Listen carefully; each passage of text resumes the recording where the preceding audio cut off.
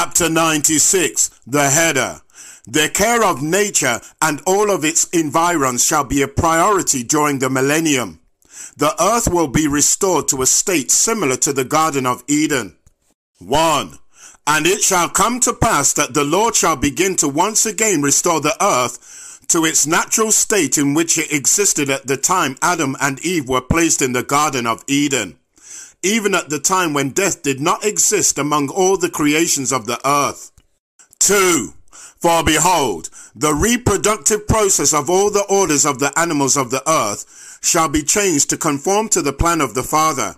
For behold, if the animals were allowed to reproduce and create offspring, and there were no more of those animals that eat their flesh to curtail the increase in their population, then this order of creatures would overrun the earth, and there would be no place left for the children of men. 3.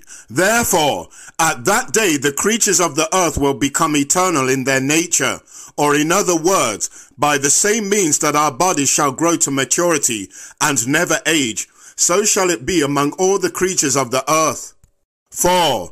And all the creatures shall live in the environment that shall provide for them the joy that they have been programmed by their instincts to desire. 5. For behold, all creatures shall exist for the joy and happiness of the children of God, as this is the purpose for which they were created. 6. And many of the animals that shall be upon the earth shall serve the children of God, and these animals shall provide instinctual devotion and love for all the children of God, even like unto that which a man receiveth from the animals that he hath established as his pets. 7. And it shall come to pass that throughout all of the earth, the orders of all animals shall be protected by the power and the word of the Lord. 8.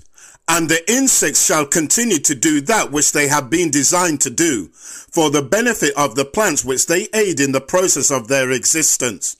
And those insects that do not benefit a plant shall be changed in their nature, and reprogrammed in their instinct that they might serve the happiness of man, and not cause affliction upon him, or they shall be taken off of the earth, because they are no longer needed thereupon.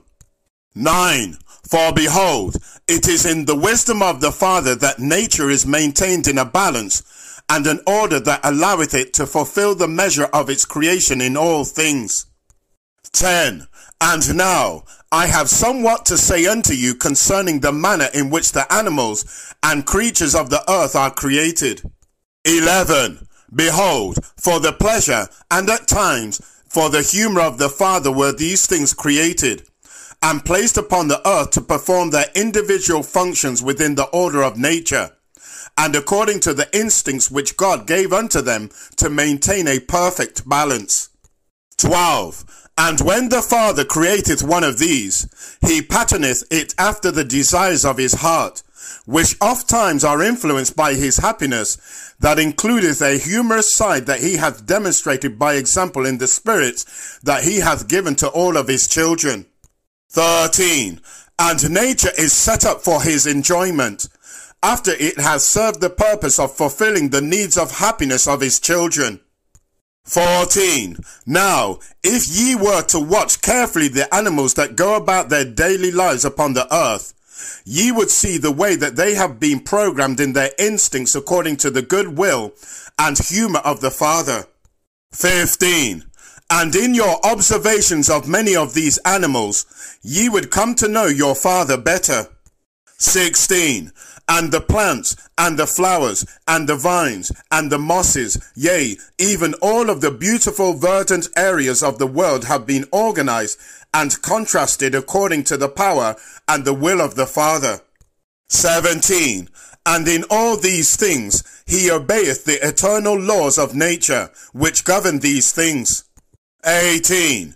Behold, I have said that it is by the power and the will of the Father, but in most cases it is not his will that is being done in these things. For behold, our eternal mothers are those whose concepts and understanding of the beauty of nature surpass the interest of the Father in these things. 19. And it is these blessed eternal mothers who many times give their opinions and advised to the Father on the way in which the earth and its order of nature should be organized to bring to pass a state of beauty and wonder that shall bring happiness to their children. 20. For the power to accomplish these things resideth in the Father, but the way in which these things are accomplished is greatly influenced and overseen by our eternal mothers. 21.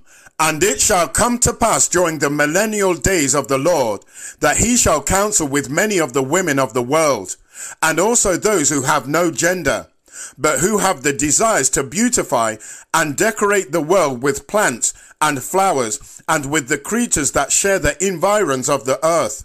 Yea, he shall counsel with these concerning the way in which they would have him restore the earth in all of its natural beauty and glory. 22. And the words of the brother of Jared describe the greatness and beauty of the world after the Lord hath once again restored it to its original state. And he wrote, saying, The waters upon the earth once again run pure and undefiled, from the mountain tops where they are spawned, to the great oceans of the earth, where they provide life and refreshment to all the creatures of the earth. 23. And these great oceans shall once again be filled with undefiled and pure water that shall give life unto all creatures upon the earth. 24. And there are wide areas of verdant lands that are lush with all manner of vegetation and flowers, which give beauty and provide food for the creatures of the earth. 25. And there shall be few deserts and places of desolation upon the earth, except it be in a few areas that are within the borders of the land called Celestial Sun, because of the desires of happiness of the citizens of this nation. 26. And the birds of the air fly aimlessly throughout the heavens in search of the desires of their happiness. And these are beautiful birds, made especially for the eye to behold, and for the hand to touch, and caress, and admire in the order of their creation. 27. And I saw the fish of the great waters, that were changed by the Lord to swim openly upon all the waters of the earth. And the inhabitants of the earth in all of the kingdoms swim with the fishes of the waters. And they also fly in the air with the birds after the manner of the technology that the Lord giveth unto those with this desire, so that they might experience this thing and have joy therein. 28. And the grasses that grow in the vast lands of the earth are soft and supple, and are created to bring joy to the animals that seek nourishment from them. And these are also enjoyed by those who run thereon with no covering upon their feet, enjoying the softness and gentleness of their touch upon the flesh. 29. And the sight which I beheld was of such an astounding sight, that I wept in joy for the greatness of the blessings of the Father, in providing this order of nature in all of its glory for the benefit of his children. 30. And I marveled at the sight which I beheld, and the Lord smiled upon me, and looked upon me in the countenance of his smile, and spoke unto me, saying, Behold, my beloved brother, this is the glory of the Father in its fullness. 31. And in this glory hath he provided these wonderful blessings for all of his children. Behold, blessed be the Father in this thing, for what he hath done for all those who believe in him and keep his commandments. 32. Behold, by him is the nature and order of all things established for our sake and our happiness, and by him shall all things be given unto us forever in the worlds which he hath created for us. 33. And the glory and honor and thanksgiving be given to him forever. 34. And it came to pass that the brother of Jared smiled with the Lord, as he observed the wonderful blessings of nature that would come to pass during the last millennium of the Lord. 35. And now I, Moroni, cannot write all of the words of the brother of Jared which he saw concerning these things. But his description caused me to fall to my knees and rejoice in my soul with exceeding joy, because of those things which I read concerning the millennial reign of the Lord. 36. For behold, never hath there been upon the earth, nor shall there ever be upon the earth until that time, the wonderful and fascinating blessings of nature which God hath provided for us. End of chapter 96.